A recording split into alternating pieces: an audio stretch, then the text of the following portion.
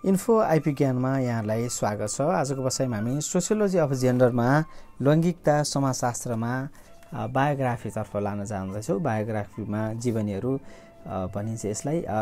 सुरुवात गर्न चाहन्छौँ। सिमोन लुसी एर्नस्टाइन मेरी ओन्टवार दि बेभियर भन्ने छ बिहेभियरको। अब यसको चाहिँ हामी यहाँ यो बायोग्राफी पढ्न चाहँदैछौँ। Concise biography. Simon Lucy एर्नस्टाइन merry ओन्टवार the बेभियर एक फ्रेन्च लेखिका, बौद्धिक व्यक्तित्व, अस्तित्ववादी दार्शनिक, राजनैतिक चिन्तक, नारीवादी र सामाजिक सिद्धान्तकार हुन्। उनलाई संक्षेपीकृत नाम सिमोन दि बोभियरद्वारा बढी मात्रामा जनाइन्छ। दार्शनिकका रूपमा दीक्षित भए पनि उनी स्वयं भने आफूलाई दार्शनिकको श्रेणीमा राखेको रुचाउँदैनथिन्। उनले समाजशास्त्रीय महत्त्वका थुप्रै बौद्धिक लेखन कार्यहरू गरेकी थिइन्। उनीद्वारा लिखित समाजशास्त्रीय सिद्धान्त र बौद्धिक लेखनहरूको अध्ययन, अनुसन्धान एवं विश्लेषण गर्ने कार्य वर्तमानसम्म पनि थुप्रै समाजशास्त्रीहरूले जारी राखेका थिए। प्रारम्भिक शिक्षा फ्रान्सको सुप्रसिद्ध शैक्षिक संस्था इकोल नर्मल सुपेरियर बाट हासिल गरेकी बेभियरले बिए र एमए तहको शिक्षा फ्रान्सकै युनिभर्सिटी दि पेरिसबाट पुरा गरेकी थिइन्।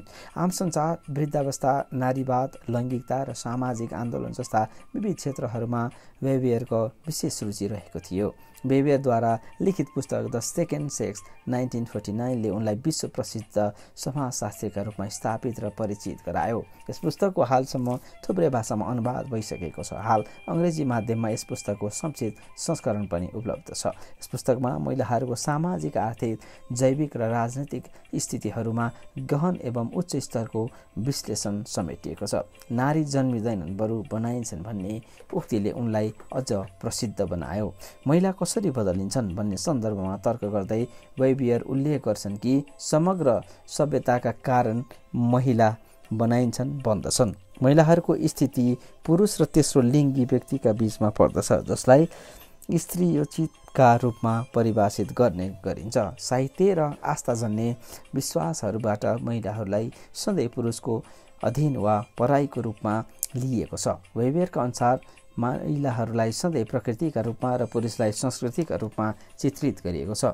महिलाको यस्तो तल्लो स्तरको हीन स्थितिका लागि बेभियरले पितृसत्तात्मक प्रथालाई जिम्मेवार मानेकी छिन्। उनको कथन रहेको छ कि पितृसत्तात्मकतामा महिलाहरूलाई पुरुष केन्द्रित, पुरुष पहिचान उन्मुख तथा पुरुष सम्पन्न संसारमा अन्य कुनै रूपमा सीमान्तकृत हैसियत दिएको छ। आफ्नो पुस्तकको अन्तमा बेभियरले महिलाहरूको पूर्ण मुक्ति र स्वतन्त्रताका लागि पुरुषहरूले पनि सोच विचार गर्नुपर्ने औल्याएकी छिन्। विश्लेषकहरूका अनुसार बेभियरको महिलाहरूको उत्थानप्रति पुरुषवादी चिन्तन रहेको छ। तसर्थ उनको द सेकेन्ड सेक्स 1949 पुस्तकलाई समकालीन नारीवादी आन्दोलनकर्ताहरू समेत बढी आलोचना गरेका थिए। बेभियरका अनुसार आफ्नो अधीनता र परायीपनको स्थितिलाई समाप्त गर्न तथा समान हैसियत प्रदान गर्न महिलाले त्यस्ता क्षेत्रहरूमा लड्नुपर्छ जुन क्षेत्रका मापदण्ड एवं आदतहरूको निर्माण पुरुष प्रभुत्वद्वारा भएको छ। यसका लागि महिलाहरूले परम्परागत पुरुष कार्यक्षेत्रहरूमा प्रवेश गर्नुपर्छ। उनको यस अभिमतले उनी पुरुषहरूप्रति केही बढी अतिवादी भइन् भनेर आलोचना गर्ने गरिन्छ। अर्कोतर्फ महिलाहरूको आर्थिक, सामाजिक र भावनात्मक कारकहरूप्रति बेभियरको उपेक्षापूर्ण विचार रहेको छ।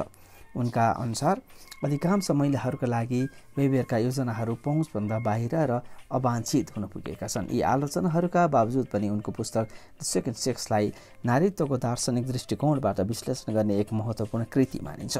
बेभियर 20औं शताब्दीको प्रथम लेखिका हुन् जसले महिलाहरूको अधीनस्थताको समस्यालाई अत्यन्तै सशक्त ढङ्गबाट उठाएकी छिन्। यस पुस्तकमा नारी जीवनका बारेमा गरिएको सजीव र सूक्ष्म विश्लेषणलाई विशेष महत्त्व दिइन्छ। एक अस्तित्ववादी दार्शनिक भएकी हुनाले बेभियरले आफ्ना लेखहरूमा नैतिक र राजनैतिक दुविधा तथा असामञ्जस्यतालाई प्रतिबिम्बित गरेकी छिन्। उनले आफ्नो लेखनहरूमा महिलाहरूको अस्तित्वको अर्थ र प्रकृति चित्रणका लागि अस्तित्ववादी दर्शनका साथ इतिहास, जीवनशास्त्र, जीवनचरित्र र परिकल्पनाको सुन्दर सम्मिश्रण समेत गरेकी छिन्।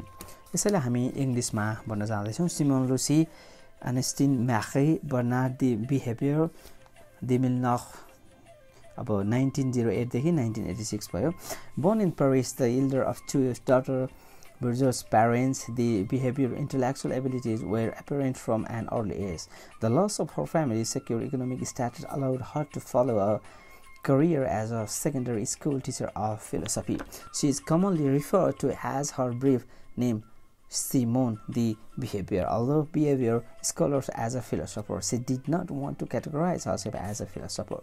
She has authored many intellectual work with sociological significance. Numerous sociologists are still continuously involved in analyzing, study, and researching sociological theories and scholarly writing put forward by her. After attending elementary education from a reputed institution of France, École Normande Supérieure, she had received her bachelor and master degree from Université de Paris, France. The Beauvoir work with Jean-Paul Sartre 1905 to 1980 on the articulation of the philosophical movement which became known existentialism. The behavior in her essays Research and Sunnis 1994 and the Ethics of Ambiguity 1948 discussed the implications for individuals' existential tenets. The same theme informed the behavior's first published novel She Came to Stay in 1943, in which philosophical ideas are illustrated through literature. These works were overwhelmed by publication. The Second Sex 1949, the work for which the behavior became world famous. The study developed out of behavior's previous from the major works of behavior. She Comes to Stay 1942, The Blood of Others 1945, The Ethics of Ambiguity 1947, The Second Sex 1949, The Mandarins 1954, Memories of a Dutiful Daughter 1958, The Prime of Life 1960, A Very Easy Death 1964, and Adieu 1981.